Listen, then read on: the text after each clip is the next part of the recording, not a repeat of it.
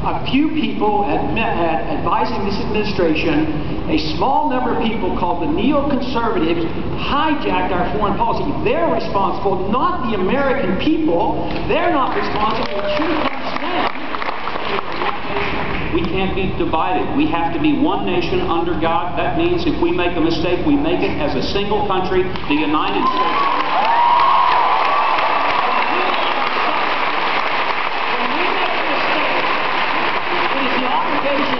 People through their representatives to correct the mistake, not to continue the mistake.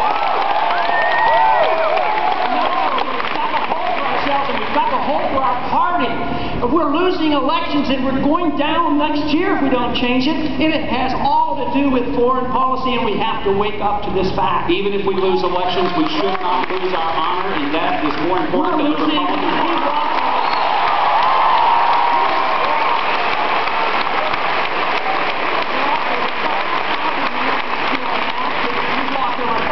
Americans over there in Afghanistan, in Iraq, and plus the civilians killed.